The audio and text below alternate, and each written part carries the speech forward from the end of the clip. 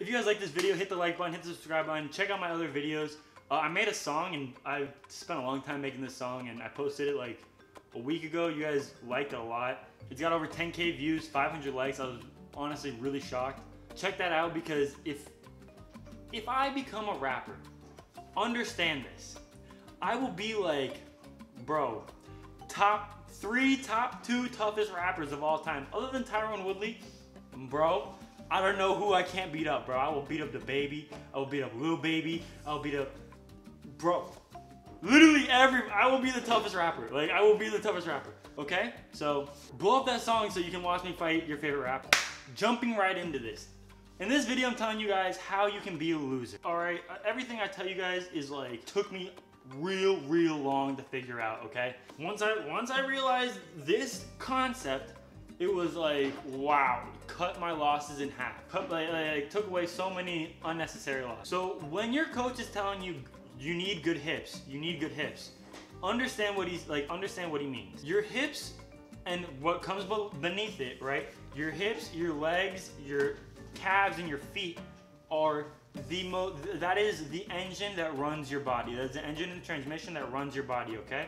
So these are the most powerful tools you have, but they're also the most vulnerable, okay? They're very powerful in that you can pick someone up and drop them with one leg. That's why in a stance, you keep one leg forward, one leg back, and you're always ready to bring this forward leg back. All right, that's how vulnerable your legs are and that's how powerful they are. You're willing to take the risk of having it be the closest thing to your opponent, but you need to be constantly ready to bring it as far away as possible at a moment, because if he controls your leg, you are so vulnerable, okay? It is so hard for you to do anything once he controls your leg and vice versa, okay? Now, what does this mean? Obviously, you don't want anyone controlling your leg.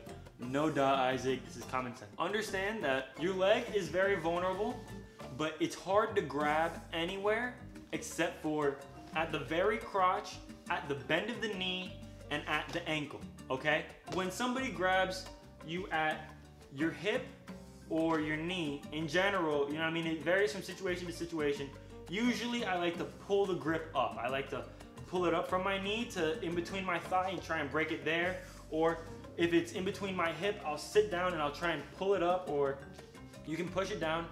Basically, if it's between your foot and your knee or your knee and your hip, you want it to be more, you want the grip's easier to break when it's not on a joint. Does that make sense? The grip is easier to break when it's not on a joint. That being said, why is it like that, okay? On your joint, you can have a lot of grip. There's very little muscles pushing your actual knee down, you know what I mean? Like once your knee is up in the air, it's very hard to muscle it down. But if they're in between your legs and your knee has some leverage, right? Your knee and your ankle and your hip, those are your leverage points. You don't want anyone taking control of your leverage points. Okay, so if they're in between the leverage points, if they're in between, you know what I mean? They're grabbing right here, not right here. Like, say you're right here and you push their hand down, all of a sudden you can step your leg down. You have leverage. You understand what I'm saying? So the big contact points are hip, knee, and foot. The worst to have controlled is your foot, okay? Your foot is that is the direct, that is like those are your wheels, okay? That is the most, like if your wheel goes out, then you're really fucked. Like that's like, it's such a basic thing, but it's so important, you know what I mean? You can have your engine running perfect, transmission, differential, your brakes, everything going perfect, but if a wheel goes out, if your foot can't touch the ground, all of a sudden you can't make power from that side, all right? That's why it's so vulnerable.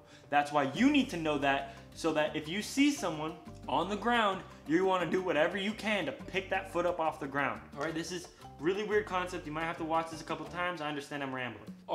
Your feet are, like, when someone has control of your foot, it's hard to regain control of it because there's so much friction with your shoe. You can literally hold on to someone's wrestling shoe basically all day, unless they really try to break the grip. They're gonna control your foot all day because like there's just so much, like it's right, like your foot is right at a bend, you know what I mean? You can grab right here and right here, pull it into you, you can like switch the grip, it's very thin. You want to keep your feet away, as far away from your opponent as possible, all right? And make sure they stay on the mat. This is how you win matches. This is how, this is, all right, you gotta think of this, drill this into your brain. If you like that video, hit the like button, hit the subscribe button. I post a video every day at 9. Check me out. Until next time, I'll see you guys.